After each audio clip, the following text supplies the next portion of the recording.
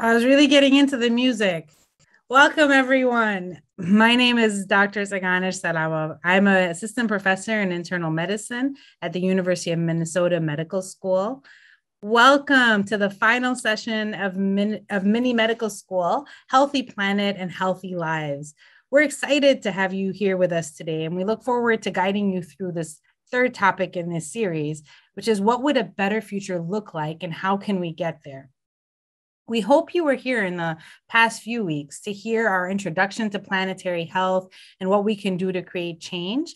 And if you're not able to join us, if you were not able to join us, please watch for those recordings after this session. We will begin with a moderated discussion followed by a question and answer session. You can submit your questions to our panelists at any time using the Q&A button that can be found by clicking on that button at the bottom of your Zoom screen. Please note this session is being recorded. It will be available starting tomorrow on the Office of Academic Clinical Affairs YouTube channel, and we will share the link of the recording with you by email. So last week, we discussed what we can do to bring about change with examples for sustainable development programs from the University of Minnesota and Morris. We learned about developing a stewardship ethic in young children through exposure to outdoors and outdoor systems. We also learned about systems approach to tackling complex planetary health issues. And today we have the privilege of speaking with a panel of experts on how we can alter our current trajectory. We get to start today with Lee Frelich. I think I said that right. Okay, good. Okay, Dr. Frelich is the director of the Center for Forest Ecology. His research interests include large-scale fire and wood, earthworm invasion, and climate change in temporal and boreal forests. Dr. Frelich, we're excited to have you discuss with us discuss forest ecology and its impacts on planetary health. Well, thanks for that introduction. I'm happy to be here, and thanks to everybody who is attending. And let me just get my slides up. So I'm going to talk about forests and planetary health. And there's three parts here. The first part is reforestation.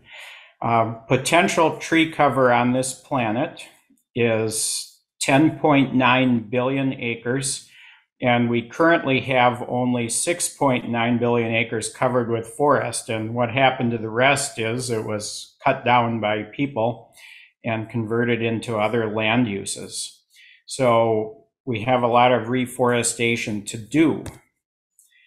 Furthermore, if you look at just those areas that currently have a climate that would support forests, and they're not needed for agriculture, it's about 2.2 billion acres, which is shown on this map. That's an area about the size of the United States. It's about 6% of the Earth's land surface. So there's plenty of places to plant trees. We could plant 1 trillion trees on these 2.2 billion acres. That would be enough to completely fill it with trees, and that would be about 125 seedlings per person globally. And whenever I ask one of my classes, can we plant 125 seedlings per person on this planet, say, over the next 10 years? And everybody nods yes, of course we can do that.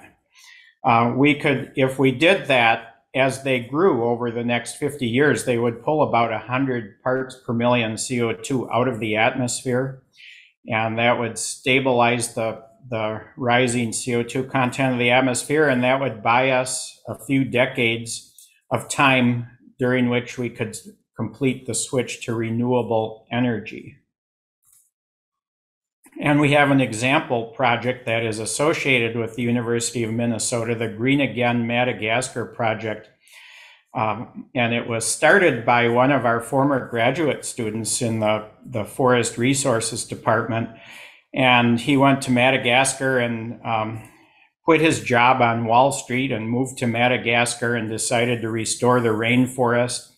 And that's the purple zone on this map of Madagascar, and where we're working is the yellow star. There are 7,000 species of plants found nowhere else on Earth. And after a century of deforestation, it's only 11% of the former area. So via this project, we're going to restore the rainforest. But of course, to restore that, it requires local knowledge and local expertise everywhere in the world. You always have to plant local species. You have to plant the right species on the right site. And you see in the picture here our local expertise in Madagascar. We have about 80 people there who are working with us on this reforestation project, and we have a nursery with 58 species of native trees, and believe it or not, they all do not have scientific names, and we're using the local names that the local Malagasy citizens have called each tree. But very important to have local people involved everywhere in the world. It's not like you can take one species of tree and put it everywhere. So that's reforestation. Part 2, protecting existing forests. We don't need to cut down any more of the forests that we haven't cut down. This shows converting a rainforest in Indonesia to a palm oil plantation. It's basically that and clearance for especially for cattle agriculture to turn it into grazing fields. Those are the two main types of deforestation at this point on the planet. But there are still intact forests. So this map shows in gold all the areas of the earth that can support forest. And then the green areas are the so-called intact forests, those areas that have not been cleared. They have a continuous heritage over tens of thousands of years of only natural disturbances and close to nature human disturbances. In other words, indigenous people who were managing the forest in concert with nature. So these intact forest landscapes, which include the Amazon, the Congo, and a huge swath of Canada, actually, the boreal forest that goes across the northern part of North America is actually the largest intact forest in the world, and other big ones are in Russia. Very important to save these. This is an intact forest landscape in the Upper Peninsula of Michigan, where I did my PhD work studying the dynamics of this forest, which is sugar maple and hemlock trees up to 550 years old. Intact forests store huge amounts of carbon. They harbor most of our terrestrial biodiversity on this planet. We can use them as blueprints. If we study how they function naturally, we can use them as blueprints in order to develop what we call close to nature forest management practices. And when you use those practices, you can store more carbon even in a commercial forest where you're harvesting for timber, as long as you try to mimic the dynamics of a natural forest. And we also need to allow some of our forests to get older and to respond naturally to fire and wind disturbances, and that will help them store more carbon as well. A lot of people don't realize that most of the carbon in forests after they're disturbed by big fires or windstorms is still present after the disturbance. This is after a fire in the Boundary Waters canoe area in northern Minnesota. Even in the big fires out in California that they've had in the last few years, usually 80% of the carbon is still there after the fire. And the seedlings are regenerating, and they're tiny. They're only an inch tall. And so it's important to avoid going in and salvaging that timber and squishing all the regenerating seedlings with the machinery, emitting lots of carbon dioxide and cutting down the standing dead trees so that they then rot. It's important to allow forests to respond in a natural way to natural disturbance, because they've been doing it for 300 million years. So that's a long time before people were ever managing forests. They know how to do it. The climate problem that we have is the race to protect existing forests and plant new ones before climate change itself reduces the area where forests can grow. I showed you those 2.2 billion acres earlier. if we allow the climate to warm up by 4 or 5 degrees Celsius worldwide, a lot of those areas will no longer even be suitable for tree species. And the stars on here show some of those areas that are vulnerable to converting from a climate that supports forests to not supporting forests. And that includes the Amazon, which could become a savanna, grassland with scattered trees. You'll notice one of the stars is in northern Minnesota. The southern boreal from northern Minnesota up to Alberta is recognized by the IPCC as a tipping point for the world. The southernmost 300 miles of that forest could die and convert to grasslands for a business as usual climate scenario. And we don't want that to happen.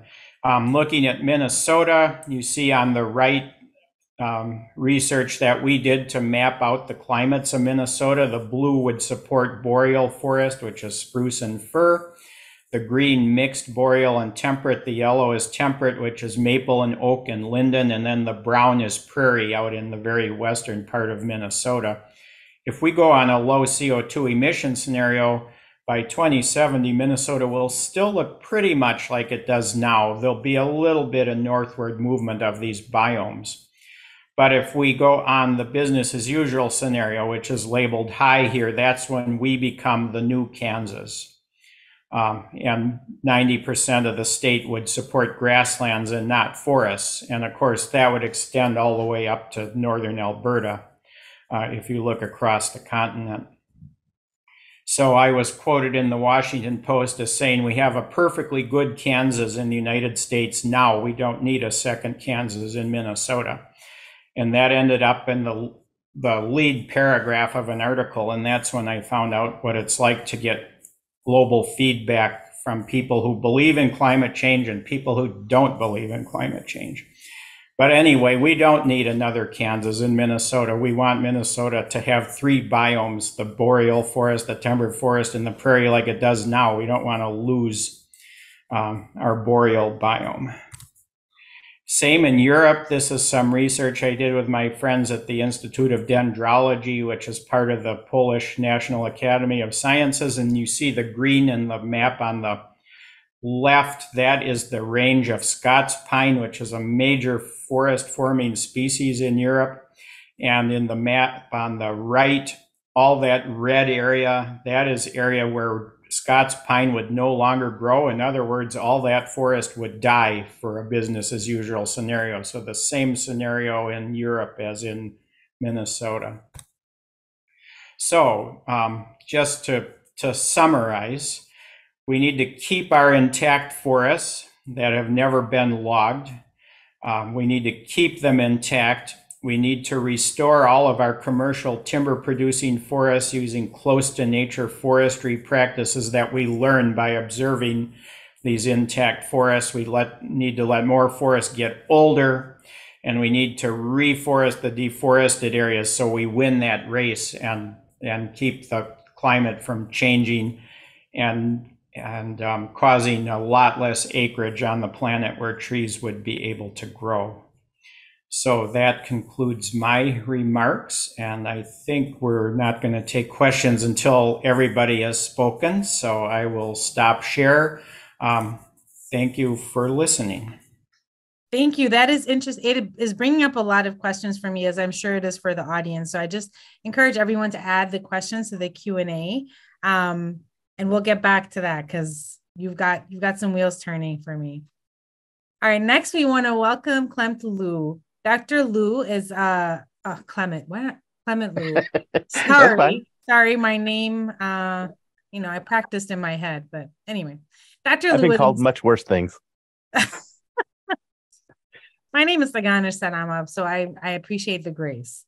So Dr. Loo is an assistant professor of environmental studies at the University of Minnesota Morris and the student success coordinator for the Office of Equity, Diversity, and Intercultural Programs. So Dr. Loo, can you discuss with us how we're developing this next generation of leaders and preparing them to live in a more sustainable world? Sure. Thanks for the question, and thanks everybody for listening. So one small disclaimer. I have much more boring slides than Lee, or I have a single boring slide for everybody. So, while the other panelists are sciencey folks and do sciencey things and have fun sciencey pictures, I'm a philosopher, so I just do things with words. And here are some of the words that I want to talk to you about. So, a couple of weeks ago, when I got asked to do this panel, I got my question, right, which was to talk about what future leaders, need to think about when we're thinking about making a world that's more sustainable. And I wanted to say something unexpected, right? I didn't want to say something boring that people would expect. And so what I decided to talk about was, I think, an idea that new leaders, young leaders, future leaders, maybe even current leaders, should be attending to. And that concept is one that's introduced by a friend of mine, Ian Rorkeiser, who's a philosopher of technology and an environmental philosopher. And the idea is epistemic self-determination. So that's like the one thing that's on my slide, because when I talk to my friends who are communications folks or advertising folks, they always say, make sure in anything that you like give to the public that there is a single ask. So my single ask is for folks to think about this idea, right? This idea of epistemic self-determination, which is defined by Ian as the ability of community members to jointly determine and engage in the epistemic practices of their community, which can include methodologies for gaining knowledge, as well as evaluative assumptions for accepting or rejecting knowledge. So essentially, it's helping folks be able to set the grounds for them getting information and using information and having conversations about information, right? So I think this is an important idea because for anyone who's sort of paying attention to issues related to sustainability or public health or environment, the communities that are most adversely affected are also the communities that tend to be marginalized, right? They tend to be economically marginalized. They tend to be politically marginalized.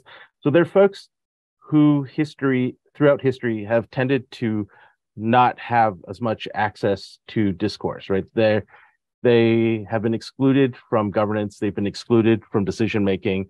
They've been excluded from being able to sort of chart the direction of our society. And so when we're thinking about addressing sustainability problems or public health problems or environmental problems, we should be thinking about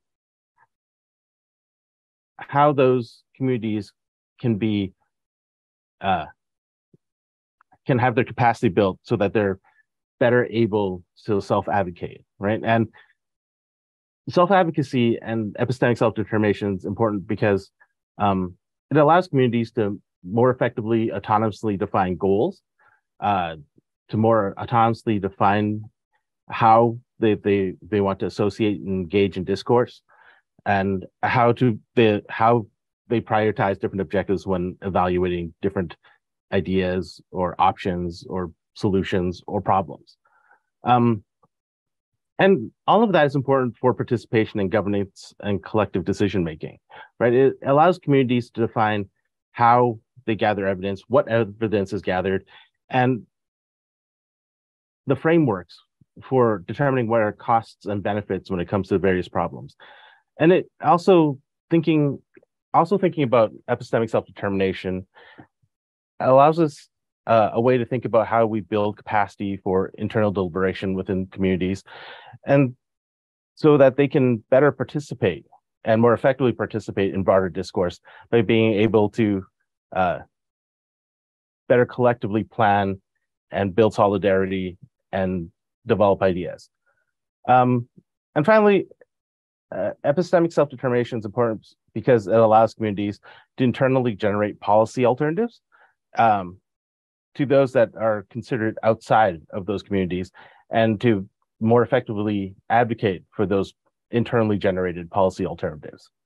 I think I'm going to stop here to make sure that everybody has enough time to go through their presentations, and I can talk more about this and what I think might be ways to pursue and advocate for and support epistemic self-determination of marginalized communities in the Q&A. What? I feel like that was a teaser. No, this is really good. It's kind of forcing us to think about how we develop this leadership in young people. So, all right, we'll keep that to the Q&A. All right, and rounding us off is Heidi Roop. Dr. Roop is the director of the University of Minnesota Climate Adaptation Partnership and the assistant professor of climate science and extension specialist.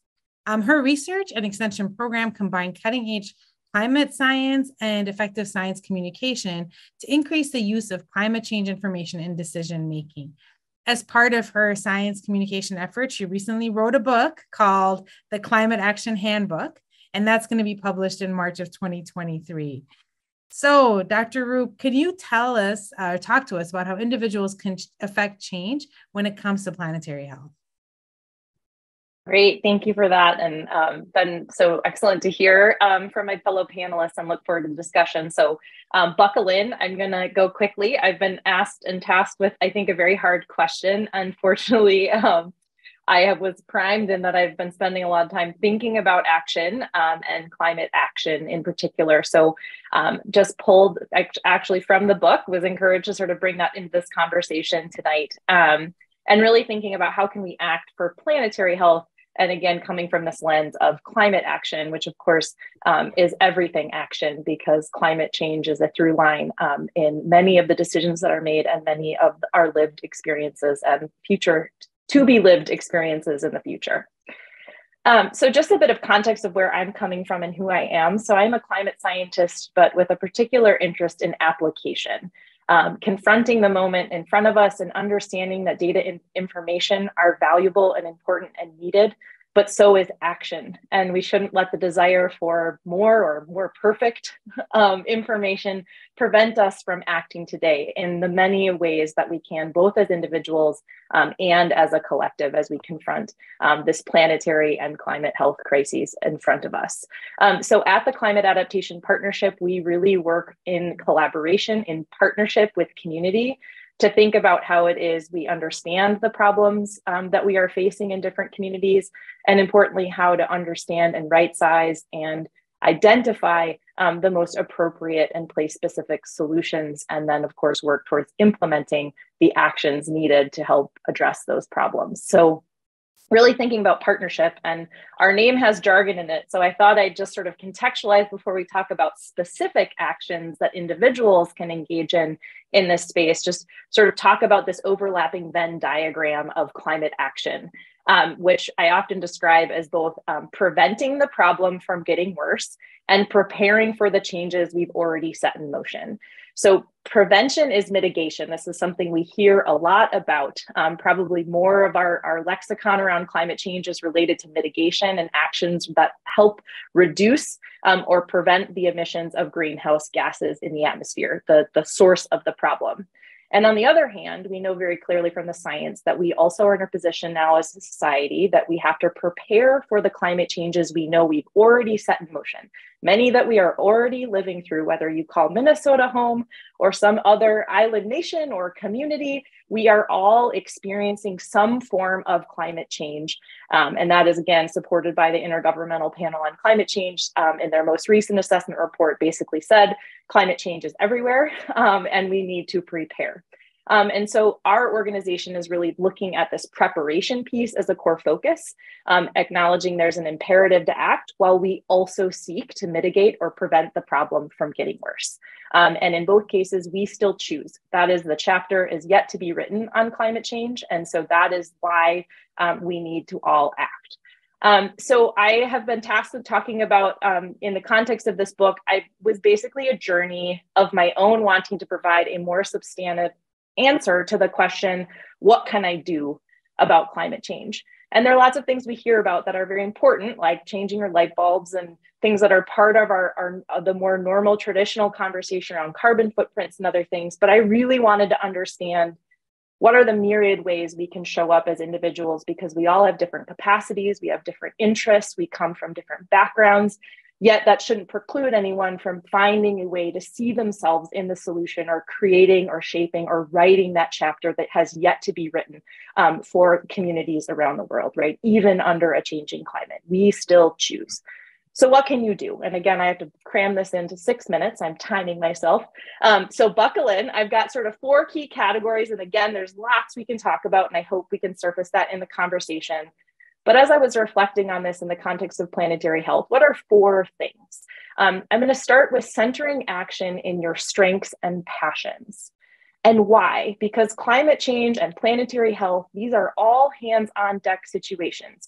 And what we shape and create together needs rich diversity of perspectives and approaches. And in order to do that, we have to be thinking in different ways, we have to be thinking creatively, and we have to be thinking collaboratively. And the only way we do that is if you find ways that lean into your strengths and your interests, right? You may not care about changing light bulbs, but you might care about using art or dialogue as an important way to motivate and catalyze dialogue and action in your community. So we don't want to stay siloed in our work. We don't want to have carbon tunnel vision where we're only thinking about an end game that's related to carbon emissions, but we need to also be thinking about our community health, community resilience. How can we show up with and bring what we are good at and what we love into the conversation and into the actions that we choose to take? So in that context, trying to encourage us to move beyond the carbon footprint, which is actually something that has been promoted by the fossil fuel industry to shift the blame from industry to individual. But we should be thinking about our climate action footprint. So a balanced portfolio thinking, not just about emissions reduction, which are vitally important, but also ways that our actions enhance individual and community climate resilience. And that includes health and well-being, this idea of planetary health. So what do we need to do? I already talked about prevention, right? This is the mitigation piece, and this is rapid decarbonization. So we know that the global energy mix is still dominated by oil, coal, and gas. These are the burning or combustion of these materials are what are predominantly driving the climate change challenge we're facing. More greenhouse gases means more planetary warming, means more severe impacts from climate change, right? So global warming leads to climate changes, right? And those are the impacts that we feel and navigate and are anticipating in the future. So we've described the different scenarios out in the future. The big unknown with climate change is not about what could happen. It's not about the physics of the atmosphere. It's about human behavior and whether we will choose one path over the other. So the biggest source of uncertainty in what the future holds, it's not science, it's society, right? Is what will we do as people and as a collective to confront this challenge? So again, the choice is still ours. The chapter has yet to be written. In the context of planetary health, and again, there's so much data to substantiate this and not enough time, but our efforts to transition to renewable energy can bring near immediate human health impacts and benefits, this meaning like improving air quality. Many of these impacts are disproportionately felt on communities that are often exposed. There's disproportionate impacts depending on the community you come from, the color of your skin. This is very well documented. That there is an inequitable exposure to the harms of climate change and the negative impacts from the combustion of fossil fuels. So we know that a transition not only can immediately improve air quality and bring human health benefits, that it can also translate into relatively quickly, and in some cases long-term, over the long term as thinking about trees, improved planetary health. And importantly, the dollars and cents stack up. So if you're worried about costs, it's also clear that renewable energy is some of the cheapest electricity in history. And so again, the odds are against oil and gas. If we think about a climate context, we think about a cost context, and we think about the benefits to humans and our well-being. So what can you do as an individual? Of course, some of us have the capacity and others don't to sort of think about how we use renewable energy or not. But we can think about how we opt for more energy efficiency in our home. This again can be things like all the way from light bulbs to solar panels to insulation to trying your heating and cooling, electrification. And again, we can talk on and on about this, and I can share resources. But where you can opt into energy efficiency, again, you'll be more comfortable, likely healthier, and you can also save money and opt into renewable energy if you can. In Minnesota, there is a program you can opt into renewable energy through different energy suppliers because at present, a bulk of our energy comes from coal. But you can opt into more renewable energy sources if you are a purchaser of electricity in Minnesota, and that's true in many other states around the nation. Water use. So water quality and quantity challenges are already stressing natural and human systems. We see this play out in the West Coast. We see this play out in many parts of the globe. And in fact, we're seeing this play out in Minnesota. We sort of have put fingerprints of climate change just in our last sort of 18 months of our climate context in Minnesota. We've experienced both extreme drought and severe flooding sort of back to back, posing real challenges to our economy, which is driven predominantly by agriculture and other natural resources, but also on our communities, access to clean water, not being exposed to floods. So thinking holistically about actions that conserve and protect our water resources, but also improve the management of vital water resources are essential. And this is a place where you can engage in community, because a lot of decisions are made by our soil and water conservation districts, our water utilities. They are making critical decisions today that will impact our abilities to have clean, safe drinking water, and when there's too much water, manage that resource so that it doesn't cause damage. So this again depends on where you are, but this is also a good news story in climate context. The state of Minnesota is supporting a range of communities to plan for more effective stormwater management under climate change. So there's lots of good news you can see here and ways you can engage in action in your community. I think Lee could probably comment on this more, but in the context of weaving back in forests, even if we think about just dietary changes alone, one study suggests that nearly 500 million acres of land could be freed up for other uses based on dietary changes. This would enable more reforestation, all of the benefits that come from thinking about forests as a vital climate solution. And that is something done by what you put on your dinner plate. And of course, as we think about reforestation, afforestation, and think about food access and how this intersects with climate, we of course need to manage lands in ways that tackle climate change and hunger together. And think about how as we think about where we put forests, how we manage our lands, we also need to be in active conversation with communities who are impacted by those decisions. This is a really important conversation as we think about carbon offsets and credits and carbon taxes. We do not want to encourage the purchasing of trees that maybe don't exist or displace important agricultural lands for communities in other parts of the world. And this is a real big problem with the lack of verification of carbon credits at present. And finally, commit to communicate. This is something you can all do today. It is free of charge, but vitally important. In Minnesota and many communities across the nation and the globe are working to make plans for climate change. What you want to see shaped for the future depends on your voice being part of this conversation. And again, increasingly, we're seeing states and communities and counties and organizations providing more opportunities for community engagement in the development of these plans, because they guide the priorities for what different organizations and municipal governments actually do and invest in. So if you want your voice heard, I encourage you to think about how to engage in climate and community planning. Minnesota actually just released a climate action framework that has a range of goals that were defined through participation of communities across the state. And I know I'm over time, so I'm going to go really quickly here. But community groups, you're probably already engaged in a faith group, a community group, some collective. And there's an important role to think about those organizations as climate actors, as ways to provide disaster response and recovery services, thinking about access to physical and mental health care, increasing access to outdoor recreation. These are some things you've already heard through this series of conversations.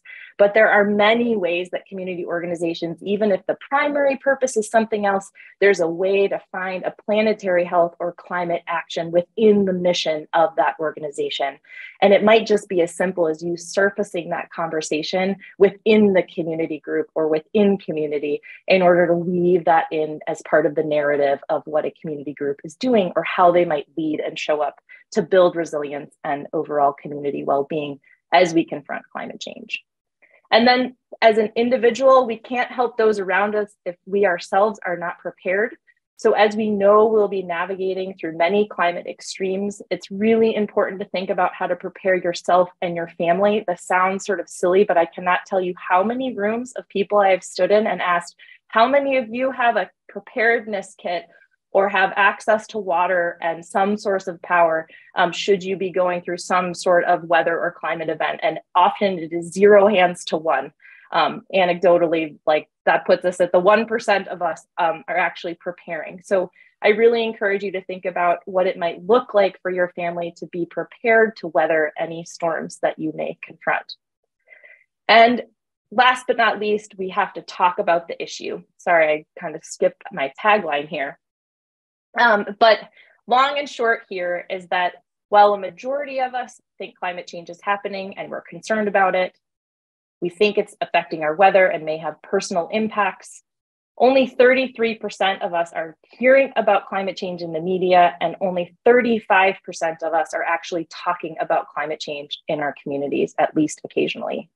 So how can we expect an issue that touches everything to be important and to lead to that collective action if we aren't confident or capable or thinking about how to have conversations about climate change?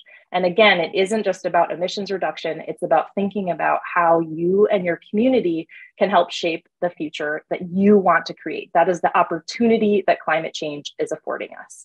And so I'm just going to end here with my last slide, which is that we conducted a poll around Minnesota. And of course, I'm coming from Minnesota. I'm from Wisconsin, but I'm an honorary Minnesotan now. I'm here for almost 3 years. I will say we're exceptional and generally above average. And our polling results around our concerns around climate change and our desires for action and our hope that it will be done is higher than the national average, with 76% of Minnesotans saying they're concerned about climate change, 62% of Gen Zers being hopeful that society will do enough to reduce the most severe impacts of climate change, and 64% of us wanting to see more preservation and conservation of Minnesota's critical natural resources. And I will say around 80% of Minnesotans want to see state, local, and municipal governments doing more to confront climate change. So it's individual and collective. People are concerned and we have hope, and today is the time to act. That was really great and inspiring. And I love how this conversation about community has threaded through all of the panelists, how community is really the key to being able to move forward and see ourselves through this and how to mobilize in that. So I want to kind of keep that thread going. I would love to, we're going to go into the Q&A. So for those of you who are part of this conversation, please start putting your questions in Q&A. I have a stack of them to get through now as well. But we just need a definition first. So Clement, can you talk a little bit, define this term, epistemic? Epistemic, no, I got it, epistemic. Sure. Can you define that for us so we can understand that? So it's a fancy way of saying knowledge, right? So it's both like knowledge in terms of like, right, the ideas, but also the process of developing those ideas. So when you're talking about epistemic self-determination, it's about listening, right? So listening to ideas from a broad range of sources, making sure that folks are able to speak for themselves, and then thinking about process, right? Thinking about process for knowledge acquisition and knowledge sharing, and then thinking about how to make those processes accessible to everybody, right? So that it's right. If you're looking at, I was going to say recent history, but maybe just history, right? There is certainly a small group of people that gets to define the ways that our society communicates, right? So like, a kind of maybe a pop cultural one is, right, there's a lot of people wringing hands about Elon Musk and Twitter, right? But I think in more formal settings, right, like international decision making is made in particular bodies with particular expectations and conventions and how people might participate in those conversations. And those are not necessarily the conventions and processes and procedures that work best for the folks who might actually have the most pressing needs when it comes to environmental problems, right? So like Heidi had talked a lot about, right, like, I think she was hinting at like the social determinants of health, and hinting about like how disparities tend to happen along lines of race and class when it comes to outcomes related to the environment. And right, so the folks who are experiencing the worst of those disparities are also the folks who are probably the least able to go to, right, the IPCC, like COP26 talks, and right, like actively participate in them. And so when we're thinking about how do we work together, how do we plan together, how do we kind of in common work towards a better future, we really do need to think about how do we engage in knowledge creation, sharing, how do we set agendas, how do we have conversations, and then how do we do those in ways where everybody can participate in the ways that make sense to them.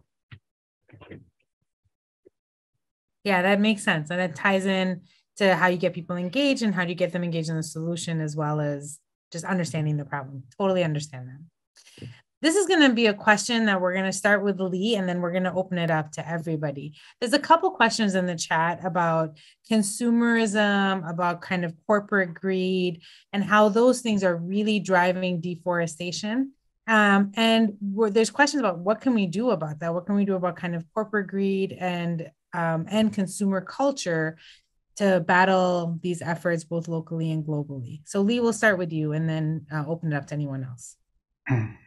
Okay, yeah. I think it's mostly the food industry, as Heidi said, that is leading to a lot of deforestation.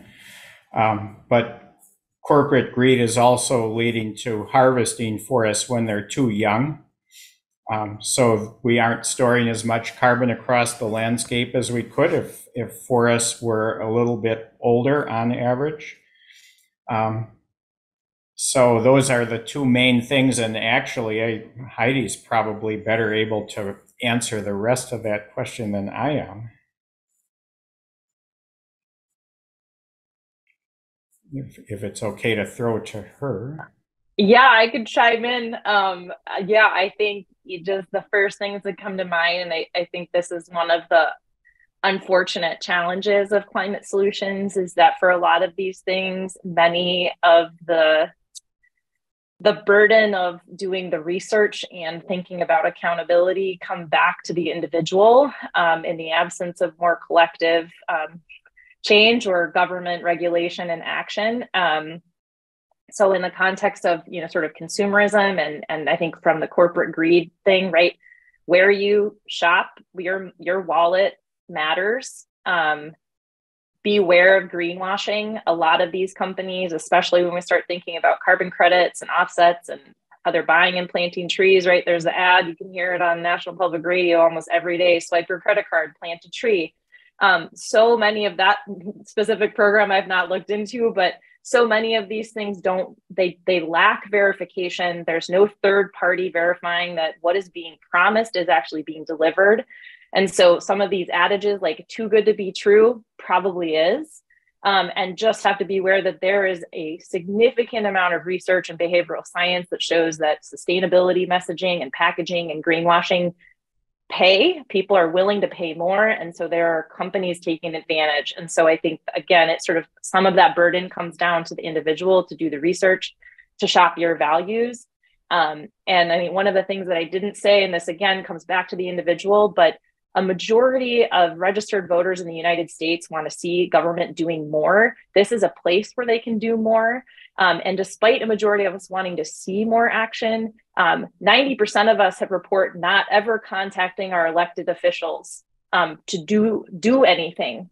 So we have to think beyond the ballot box, right? As this is November 9th, 2022, right? We just went through a midterm election. We really have to think beyond the ballot box. We have to think beyond partisanship, and we have to start thinking about how we hold companies accountable and how we engage our elected officials to do the work on our behalf that they're elected to do. So again, broad sweeping, big things that feel super overwhelming, but you can start by sort of shopping your values. And if you are fortunate enough to have a retirement account or do investments, investing, divesting, reinvesting are all powerful ways to signal your values, and increasingly see more and more options available. So lots of things available to the individual, depending on who you are. Again, it sort of comes back to, and again, research, unfortunately, burden of work. I don't know if you have more to add, but those are a few thoughts, challenging as they are. Do you have anything else to add to that? I mean, I just have one short idea. I think actually Heidi gave us a really good hint at this at the end of her remarks, right? I think we just need to talk about this more, right? So like if you're thinking about mass social change, right? Like, I don't know, I'm old enough to have seen the world change substantially from when I was younger. And that happens not always from the top down, right? It's often from the bottom up as people start talking about things, right? Like normalizing conversations about things that we see as problems, talking about values, right? And then collectively shifting one another's sort of like mindsets when it comes to what we see as status quo, or like, right, the conventional way of doing things. Yeah, I think conversation is critical, right? Just as community and collective action are for a lot of these big problems that we're facing. I think also remembering that that some of the burden is being placed on individuals unfairly or in an undue manner, whereas in like the responsibility and who needs to be held accountable is actually much higher than us. So when I don't have the power to do that, we may be able to do more. And then we as like a broader community and the political powers and pressures are able to kind of like synergistically increase the power of influence that we can have as well. So I think all of those things at the same time are sort of what you're saying, like all these things need to be happening at the same time, which I think is important. There's a question here, speaking of conversations and engagement, what is as a collective, what conversations and engagements are occurring with BRICS, which is Brazil, I just found this out too, so hold on a second, with Brazil, Russia, India, China, and South Africa regarding planting trees, reducing greenhouse gas emissions and water, et cetera. I think maybe again, we'll start with Lee, if you have insight into this. Well, the thing I would like to point out is Plant for the Planet is an organization that was started by a teenager in Germany, and they have over 100 sites around the world now. You can go to the Plant for Planet website and you can click on the dots on the map, and it will tell you all about each tree planting project, and you can donate money to your favorite project in any part of the world there. And they have really strict standards for taking care of the trees after they're planting. No plant and abandon, so that most of them die, for paying good wages to the local people who are planting the trees and all of those things. So there are some ways of verifying that those are happening, that things are being handled properly, and that trees are actually being planted that will grow over time through Plant for the Planet, which is part of the Trillion Tree Project, to plant more trees in the world. And so those projects are all over the world. I don't have any special insight on Brazil and South Africa, I guess. And in line with that, have you guys, someone is asking about reparations for developed countries to be paid by developed countries to developing nations who kind of bear the brunt of these climate kind of catastrophes and pollution. Have you guys heard of any work around that, or any equity work or reparation work around that? I don't know about reparations, but I do know that, right, like IPCC's agreements now include resource transfers from the high income countries to the lower and middle income countries when it comes to adaptation. I think those might be the closest to reparations. I suspect that might be what the question is asking about. I don't know though, but I could proceed as if it were. And then my comment on that is that it depends on the resources and how the transfer is implemented, right? So like if it's resources that are actually useful for folks, that are the sort of resources the folks are asking for, that's right, good, that builds capacity. And I think if those resources aren't dependent on compliance with requirements that might not be appropriate or in line with the needs and wants of particular communities, that could be good. But if it's resource transfers that are resources that, folks on this side of the ocean think folks on some other side of the ocean need. And right, like to get those resources, folks need to implement right mitigation and adaptation plans that are right consistent with our goals on this side of the ocean. That probably is not necessarily helpful.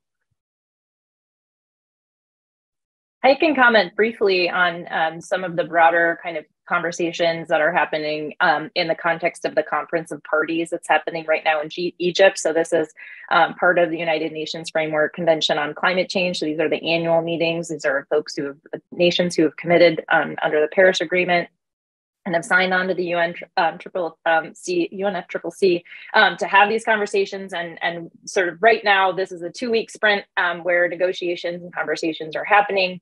The main core themes for the conversation and for the agenda right now are mitigation, adaptation, loss and damage, and finance for climate change. And so that's probably where you're hearing this. It's in the news cycle.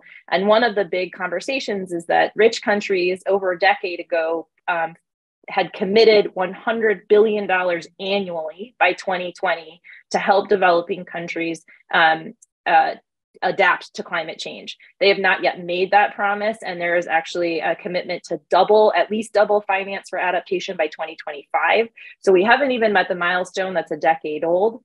And now the conversations are continuing to evolve, and loss and damage is on the official agenda. And this is a conversation around who pays for the costs of climate change, given that a bulk of the emissions, the source of the problem, come from very few predominantly wealthy nations have caused the problem, but other nations are bearing the brunt of these impacts. And so there's a big conversation around who pays and whether there's a fund created to help different countries respond to and recover from the impacts of climate change. Lots of the wealthier countries want to avoid this conversation. They're concerned about the creation of this fund because of legal liabilities and a bunch of other complications, and really want to focus on how developing nations can transition to renewable energy. So there's this real tug and pull, but finance and loss and damage are really important conversations that are happening right now. Some countries are making these commitments. I hadn't followed the news today, but the US at present has remained silent on some of these commitments. And they're really important conversations around non-economic losses. So what happens to the loss of sacred lands? Or cultural heritage and tradition. How do we maintain those or provide some sort of reparation for that? These are really important conversations. They are likely not to get resolved at this COP, but are importantly on the official agenda. So stay tuned, watch the news. It's an important conversation, and obviously something we're watching unfold in real time as we look at communities like Pakistan, and we look at Pakistan and many coastal communities on small island nations that are facing retreat and relocation now.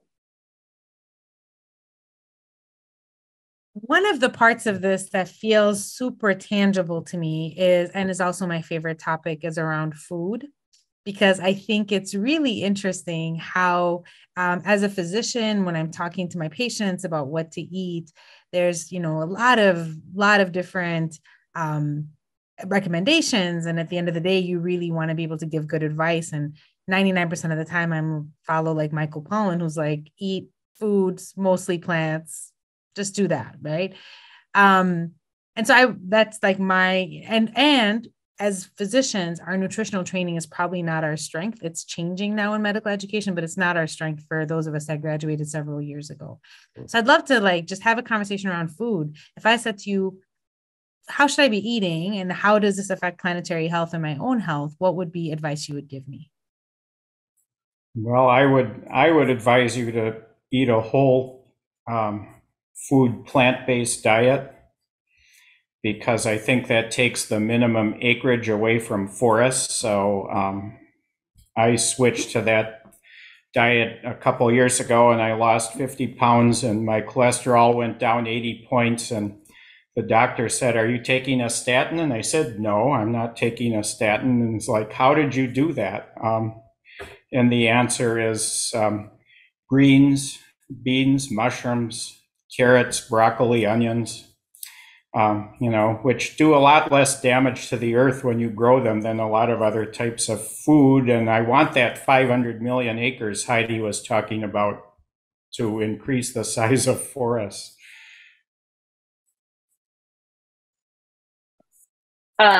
I agree wholeheartedly. I think the way that I talk about it, and that I've some of my colleagues at the Breakthrough Institute, is a very cool site. If you've not checked it out, they did a really interesting piece on cultivated meat, which is meat grown in a lab. Anyway, super weird stuff, but cool nonetheless.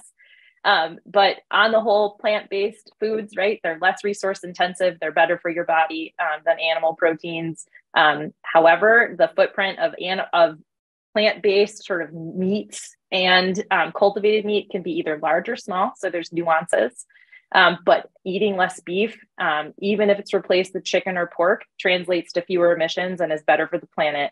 And as with everything, moderation matters. So yes, plants, but we're not asking you to forfeit that hamburger if you really love it, but maybe just think about it as a special treat that you eat on occasion rather than once a week. Your doctor will thank you, and Lee will thank you because we'll have more for us. Yeah, I don't think I have much to add other than it's even better if you know where it came from. So yeah, try to eat plants, try to know where your food came from. If you can do those two things, it's probably better. I think we're in concurrence and in agreement. I am a primary care doctor, and I think we will thank you if you follow that advice as well. All right. That kind of brings us to there's a lot more questions in the comment, and we will try to answer those either by commenting in the chat or figuring out a way to get answers back to our panelists. We love the engagement from you and for everyone on the panel who has been a part of this conversation. We thank you all for spending the time and your insights with us, kind of inspiring us and getting us activated on how to become the next generation of sustainable leaders, and for building this future, that we all want to be a part of. So thank you all panelists very, very much. Thank you so much for all of you participants in Mini Medical School. Thank you for joining us in this series. And yeah, this is our last one. So we'll see you around. Thank you.